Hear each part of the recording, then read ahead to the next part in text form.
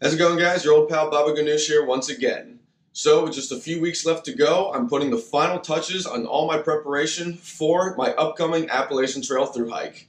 Now, I've been putting out a lot of videos in regards to how I'm preparing with my equipment, physically and mentally, but some topics that I haven't discussed are some of the life decisions that have to be made, much like the life decisions that have to be made by my other fellow Thru-Hikers. Some of those things consist of like what to do with your apartment or your house. What should I do with my job as well? Am I going to have a job when I come back? What kind of plans and events do I have going on with family and friends so I can say my last goodbyes and so we can celebrate the fact that I'm embarking on such a tremendous adventure? And of course, with everything that is going on, everything that I'm preparing for, and how am I coping with all the stuff that needs to be done. So I figured with just a few weeks left to go, it would be a great time to put out this video and hopefully help some of you out who are planning your own Thru-Hike as well. So settle on in, let's go ahead and talk about it.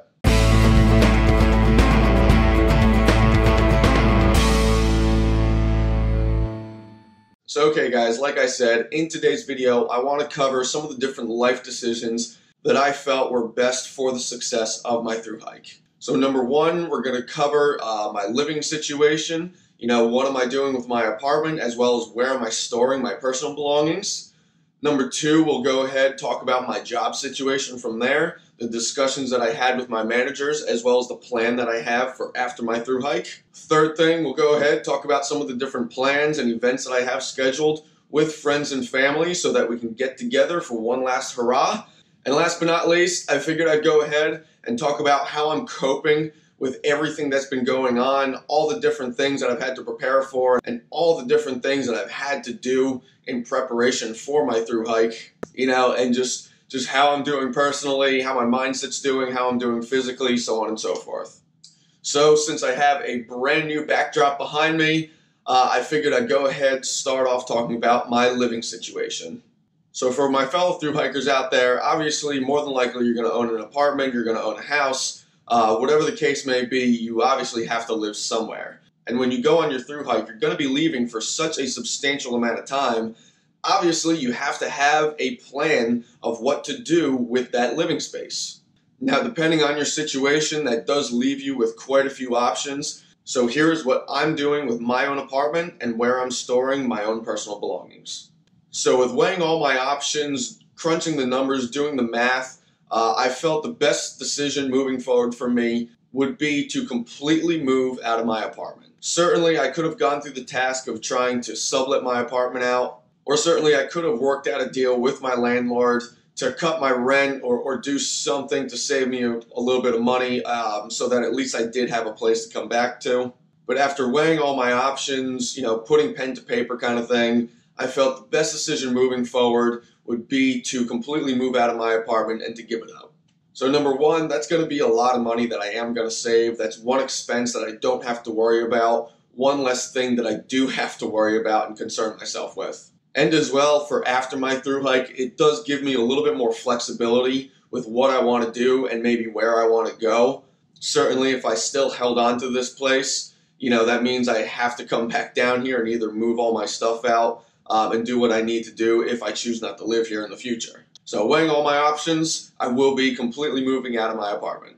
So and then where am I going to store my personal belongings? Now certainly keeping in mind that I would like to come back here, I did right away look at some inexpensive storage units just to be able to store my belongings in the event that I did have to move out of my apartment or sublet my apartment. Obviously I can't just keep my stuff here.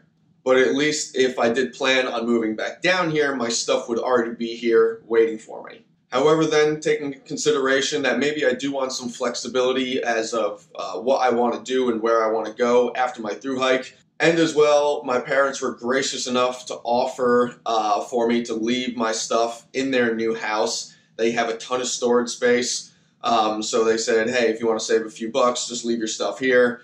So I am very grateful for them, and I will be going in that direction. You know, certainly I could find some great deals and great prices on some inexpensive storage units down here, but I don't have all that much stuff to begin with, to be honest with you. The majority of all my stuff really is my backpacking and camping equipment, and a lot of that stuff I will be taking with me, of course. My parents' new house, they have a ton of storage space, so they were nice enough to offer, allowing me to, keep my stuff there for no cost at all, and at least it'll still stay tucked and out of the way for them.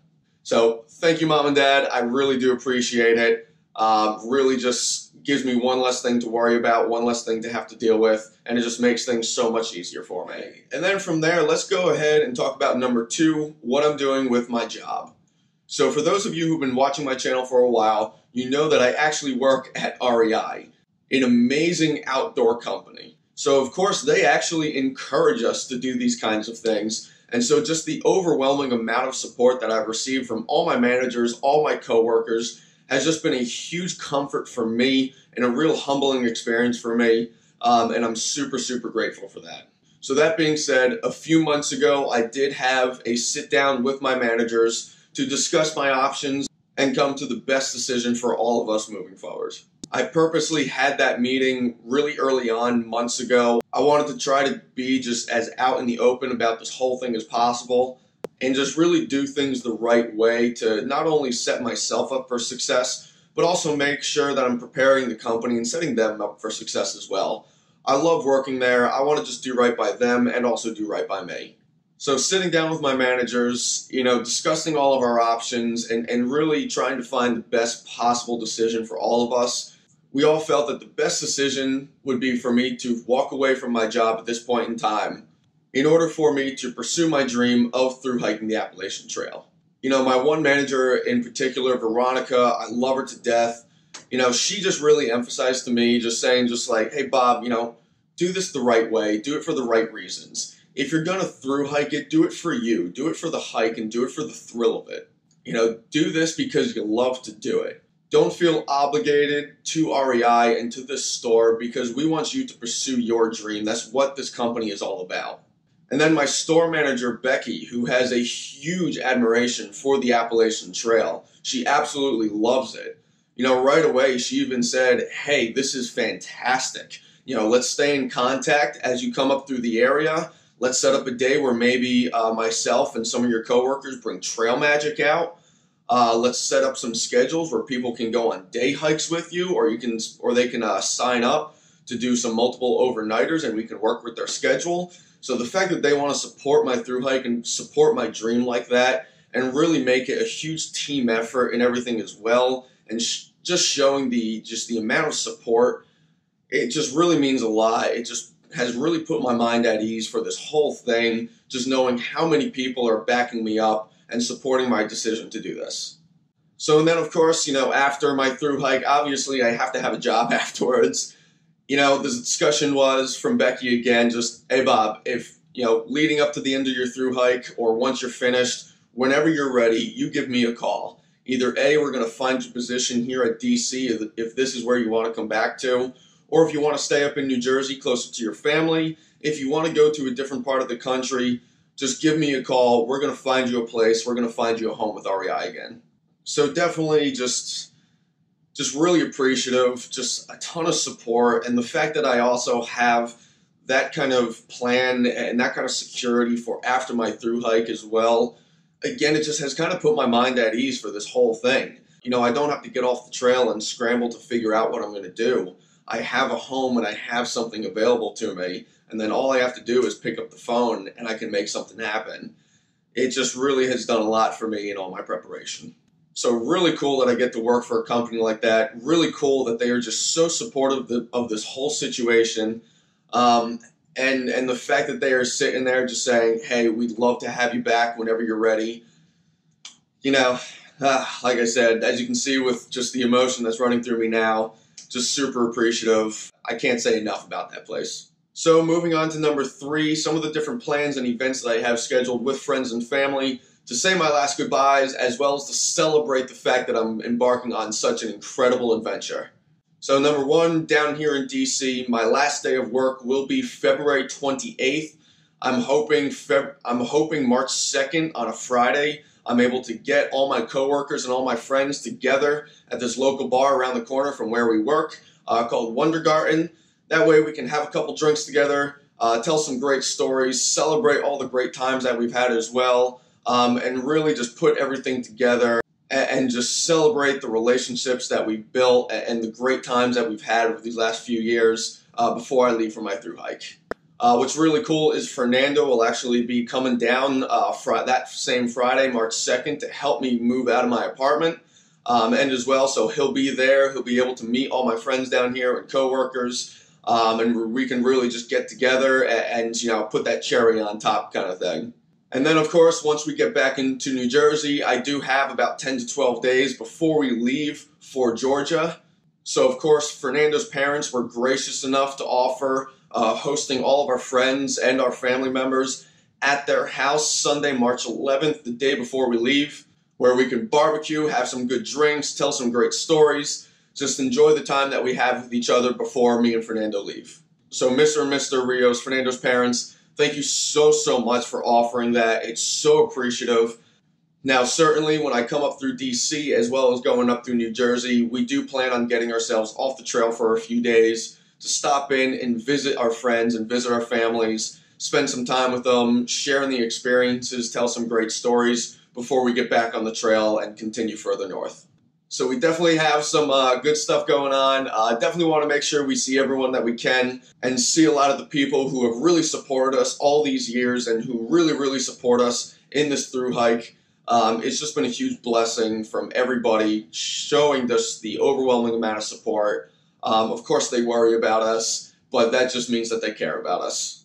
So the fourth and final thing, let me just talk about how I'm doing, how I am with all my preparation, so on and so forth.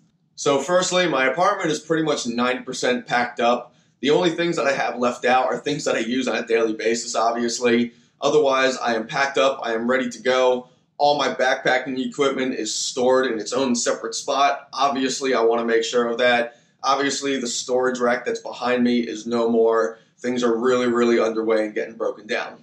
And then most importantly, how am I doing physically? How am I doing mentally? Obviously, there's been a lot going on. It can be very stressful, so how am I coping with all that stuff?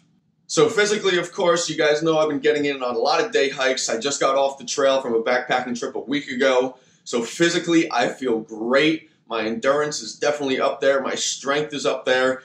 One thing I do have to work on a little bit more is just making sure that I do a little bit more stretching and things. My hamstrings are always tight on me as it is, so I definitely want to make sure I get some extra stretching in just to help for the long distance hike that I'm about to go under. And then from a mental point of view, how am I coping with everything going on? To be honest with you, I'm actually relatively calm about the whole thing.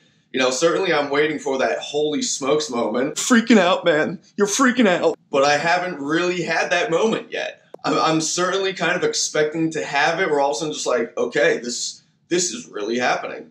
And as I look around my apartment, I see everything getting packed away. It's getting more and more real by the minute. At the same time, I'm just going down my checklist, and that checklist is getting smaller and smaller by the minute. That's one thing I did right off the bat, is to create that checklist just to make sure I'm keeping up with everything that needs to be done. There's a lot to be done. It can be very overwhelming, so that's why I wanted to create that checklist, just to kind of put things into perspective, keep things broken down, and keep things as simple as possible.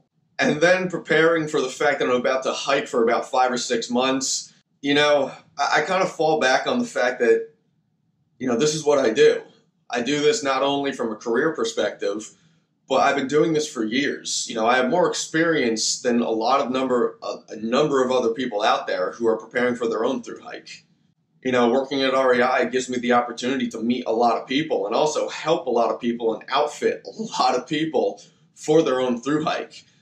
And many of them have no experience with hiking or backpacking whatsoever, but this is what they want to do. This has been a dream of theirs, so they're going and doing it. So having that kind of respect for people like that who have no experience, and seeing the fact that, hey, they have no experience, I'm sitting here with a ton of it, I'm doing okay. Certainly I've been through all kinds of weather, all kinds of terrible experiences while backpacking. So in that regard, just if something happens, just having the confidence knowing that I can make a split decision at any given point in time and know what to do at any given point in time, definitely has kind of put my mind at ease a little bit. And really, I'm more excited about the experience than anxious about it.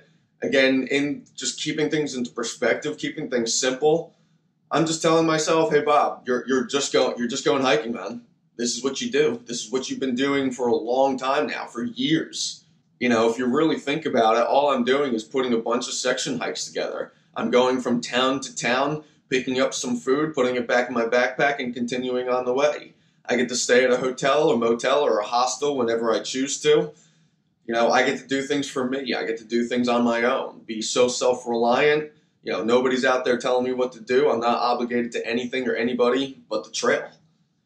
It's a really good feeling. And, you know, as you can see with just my calm attitude here, I can't wait. I can't wait. This is what I was meant to do. This is who I am. It's going to be a great time. It really is. I'm looking forward to it.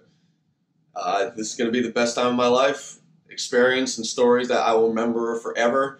People who I'm going to meet that will be friendships that I'm going to have forever. Ready to go. Ready to go. We have less than 3 weeks. So, thank you guys so much for watching another great video. I hope this helps some of you guys out as well in some of the life decisions that I had to make in preparation for my through hike that I know some of you have to contemplate as well. If you haven't already, don't forget to subscribe down below to keep up to date with all my videos, including to follow me on my upcoming through hike. Don't forget to hit that like button, hit that share button as well. Leave me a comment or a question down below. I always do appreciate it. Thank you guys so much for watching another great video. Catch you on the next one. Pleasure as always. Baba Ganoush out.